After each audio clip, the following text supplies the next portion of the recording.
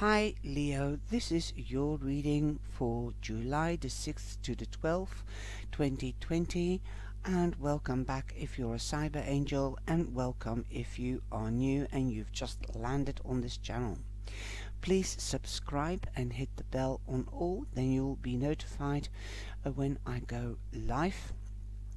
I go live Monday, Wednesday and Friday, and this is the 9-card spread that I also use in extensive readings. If you would like to have an extensive readings, there's information below the video in the description box or in the top right hand corner, the white circle with the eye, and that will take you to the website, and there you can see the readings on offer. There will be a new reading added on this week, and this is your weekly reading. I'm using the 9-card spread, the querent card, or the all over energy, Monday, Wednesday, Friday, Saturday and Sunday, and the 4 corner cards that will clarify the 3 cards around the corner card, or vice versa, and also the Angel Feather Oracle deck and the Crystal Oracle deck and the Answer of the Angels. There will be a new reading added on to the website, and that is a crystal ball reading, because I've been asked, do you do crystal ball readings? Yes, I do. I first do the crystal ball and then I clarify it with tarot or Lenormand cards and oracle cards. Okay, so here we go. The first card that we have is the overall card, or the querent card. You will be getting news this week, as you have the Page of Swords. Or you could be meeting a Gemini, a Libra or an Aquarium. This news will come through text message or through airmail, paper, that's the old-fashioned way, or cyber, that's air, telephone call, text message or email. Now on Monday you have the Strength card, and the Strength card also represents Leo, since it is a major arcana card. You are in your strength, and remember, strength is patience and love and nurturing, because usually it is depicted with a lion and a lady has been patient and nurturing and caring and loving, and has won over the heart of the lion. So here you are, grandma or mother love has been patient and has calmed down her child. Or you can see it as you are so strong and you've been patient and you've been working on yourself and you've calmed down. You've tamed the lion within you, but you do remain strong. You're standing your ground. You are stronger than you realize, because what I see is 2 heads or 2 bodies in the same dress. So that could be your other side, your shadow side. So you are standing in your strength.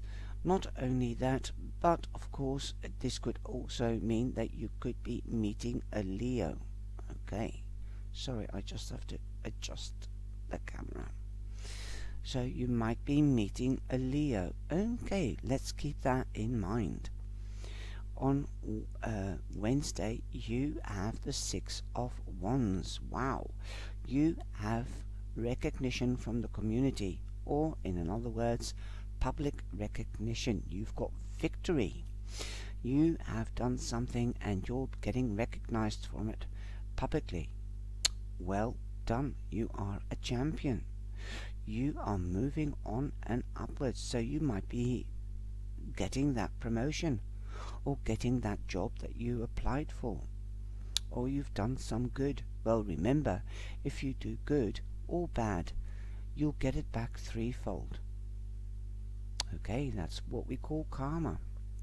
So now you're getting it back threefold by recognition of the community and the public. You might be moving home.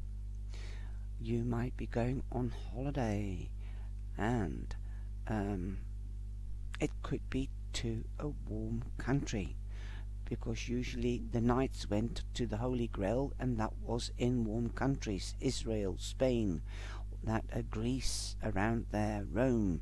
So that is where I get my idea from a warm country. But there will be celebrations about something.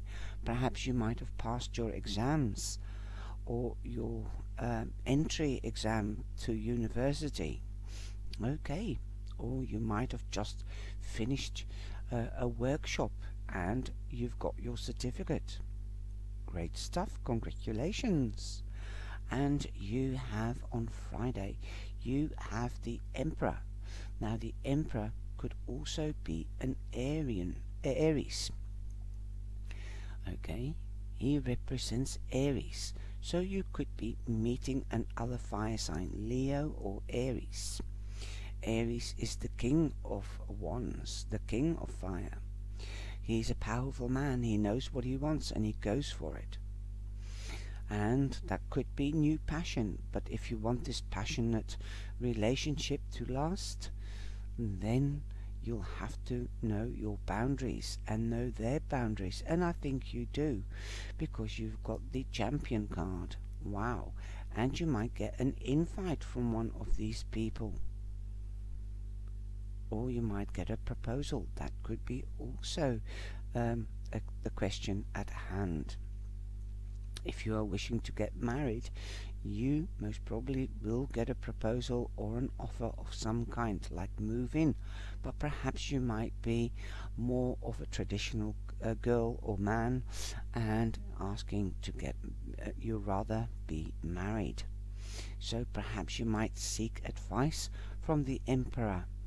And how can I do that? How I don't want to, if somebody says, will you move in with me, and you go to a professional and you talk about it, what can I do about that? I would love to be married. I don't want to live together. I'm traditional. And traditional values are good and stable. Okay? Now, the Emperor could be an advisor of a municipality or an institution. He could be a professional person or a father figure or somebody, a mature man that you respect and trust. I would also say, I don't know why, but I'm saying this, listen to your intuition and follow your gut feeling. If you're not happy with something, then you might be thrown out of your strength. Stand your ground and be strong. Don't accept some kind of offer that you can't live with. It doesn't matter whether it is a job, it doesn't matter whether it's living together or moving in together, because the Six of Wands does mean moving home. Okay. So seek advice where necessary. You do want stability, and that is what comes out of this reading. I feel it before I saw the fourth, but 4 means proper foundations. You want stable relationships, a stable home life, so that's why I said know your boundaries, and I think you do. And they must know their boundaries, and they must also know your boundaries, whether they are a man or a woman. We are talking about a partnership here, whether it is in love or whether it is in business. At the weekend, you have the 10 of Wands. You've been through a hell of a lot. You've had a heavy time perhaps, or you've had too many things to do all at once. And now you are finally coming to the end, Leo. You are seeing the end. There's only a few more steps, because a 10 is an ending and number 1 is a beginning. So you are nearly home high and dry. Just get that right information and do the research. Find out things that you don't know, so that you do build on proper foundations, and it will be long lasting and not a ship through the night. The first card we have is the moon. Yes, the moon shines light on your path, and it's quite apt that this moon is appearing, because you've also got the dark side of the moon. There are things that you might not know, and that's why you need to do more research or get advice from a professional.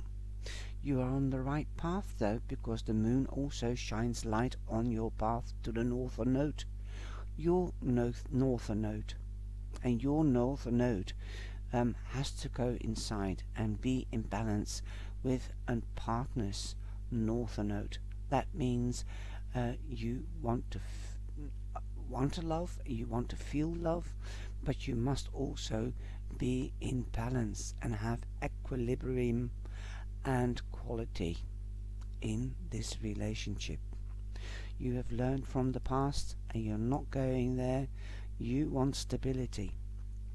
You don't want to carry burdens around with you. You don't want to have a partnership that you do everything and you carry their burdens besides your own burdens. You are the partner, you're not the mother. Okay? You should see yourself as the lover and the nurse. That is how you could look at it. A nurse takes care of their partner, whether it's a man or a woman. Be the nurse, be the carer when they're sick. Okay? Then it's time to take over a little bit more extra responsibility until they get better again. And that's how a relationship should be. Now, the moon also represents Pisces, so we also have Pisces, a water sign, within the reading. Okay, and obviously Pisces, the moon is very spiritual.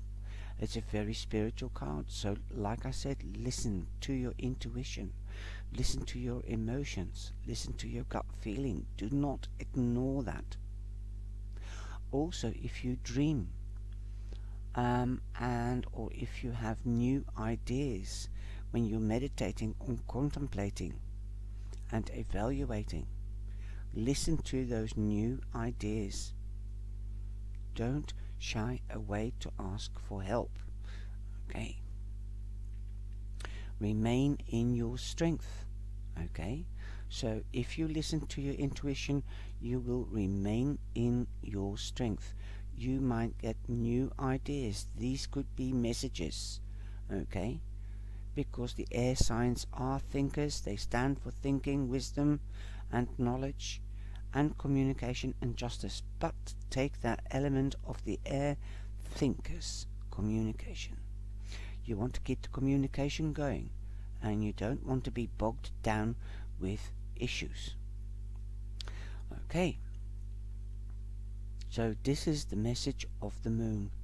Listen to new ideas and listen to your gut feeling. This will keep you in strength and bring you to the new beginning. Now the second corner is we have the fish. And what have I been talking about? Boundaries. The fish don't have boundaries. They are in water. There are no boundaries as there is on land. So know your boundaries and know their boundaries. And if you say no, learn. If you can't say no, learn to say no. Because that is how you can set your boundaries, and you can change your boundaries every single day. You can work well in groups, right? So many hands make light work. So if you need to work in a group and there is a deadline, then start delegating. Don't always be the one that does the most. That is why you're working in groups. Don't be the one that's always doing the load of work. Delegate, ask. And ask for help if you need more hands. Okay. Now the fish also means luck in business and luck in at work. Okay. So that is awesome. Now, I'm not using the cartomancy or the numbers unless they jump out. So you do have a number 34. So 7 is a lucky number.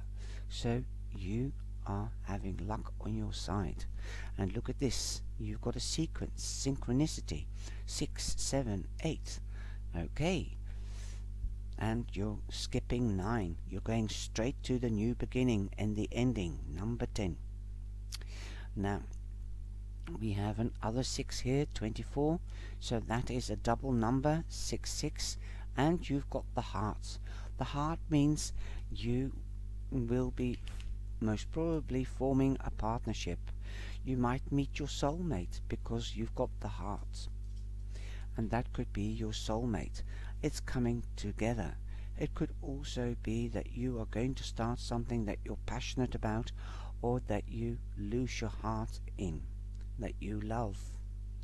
So that is also, if you look at it this way, when I'm doing the extended reading, I also read the cards this way, not only the week and the general card. Okay, so you have lost your heart and you're the champion. You've worked hard for that, you've set your boundaries, and you've even asked advice, perhaps your father or an uncle or an older brother, or it could be somebody professional, even if it is to do with work or your own business. You are being seen, wow, for your strength, for your hard work, and that you do everything the right way with legal advice or general advice from mature people that have been there and done that. You are learning fast. Wow. Now, like I said with the moon, there might be something that you don't know or that you can't see, and listen to your intuition. If something is telling you this does not feel right, this is too good to be true, then believe it, because look, you've got another confirmation card, and the angels have your back. You've got a double number, you've got the magnifying glass, so look really careful at details if you are signing contracts. The Emperor and the Hierophant are both men of that are well read, and they know how to rule. And definitely the Emperor, he knows how to rule his countries and his kingdom, and he knows the letter of the law. He's not only an advisor, but he's also the head of his kingdoms, and he does look at small prints in the contract. But the Hierophant and the Emperor are men of institutions, like I said, or municipalities. So that is the significance, meaning of this card. So be careful if you're signing contracts for a new job, or a new house, or a prenuptial marriage agreement, things like that. If you're going on holiday because you have the Six of Wands, make sure that you recheck the itinerary, the travel papers, that you've got the passport, that you are applying, or you are following the rules of COVID-19, because sometimes some countries you are not to enter, or you can enter, but when you leave, when you come back home, you have to isolate for 2 weeks. Or you might need a visa, or you might need some inoculations if you go to India or strange countries like that. So make sure you check your itinerary and your little papers. Okay. Now you've got a beautiful card from the angel, Burgundy Angel Feather. Invite a miracle. The angels love receiving invitations to be part of your life. Ask and you shall receive. So this is like a wish card. Ask and you shall receive. Ask the divine and the angels to come in and help you, to bring you clarity, and I hope you will be able to feel their presence. Okay, now you have the clear quartz crystal. Okay, and that's number 18. So that is a 9. Something is coming to an ending. And the meaning of this card is amplification, magnification, expansion and growth. Well, this is what you use the the magnifying glass for. So this could be expansion of you being the star. You're standing in a spotlight. You're being publicly recognized. The moon is a spotlight, so there could be a Pisces that has an eye on you, or a Leo, or an Aries. So you are being noticed. Something is being magnified, and you have to magnify and check things if you are, for example, signing contracts or traveling. You have grown. You might, like I said, have passed your exam and got your certificate, and you have expended your knowledge. And you have grown. You've experienced something in life. That is what you call life experience and life wisdom. That is outside the school banks. When the clear quartz crystal appears, it is time to focus on your growth, on what you want. And like I said, remember, listen to your intuition. That is what you want. Whatever you want, whether it's love, whether it's a job, whatever you appreciate, go for it. You have the experience, you have the strength. Make sure you know the boundaries, and you have set that, and people will respect that. If not, then you say sorry, no. Learn. You have learned. There is recovery within a situation or with a question, an issue. I think there is recovery of you. You have grown. You have gained knowledge and experience. And yes, like I said, I opened up the reading with nurturing, loving, passionate care. I think you love yourself more, and you're listening to your intuition or your higher self. Well done. And that has brought you into your strength and being recognized as a champion. I hope you've enjoyed this reading, Leo, and stay strong. And I love you loads. You are in your element, right? Take care and God bless. Please like and share. And if you would like to be the first one, then please give us the likes, and you might be the first zodiac sign that I'll be reading next week. Take care, God bless, and be blessed. Thank you for watching the video. I hope you enjoyed it.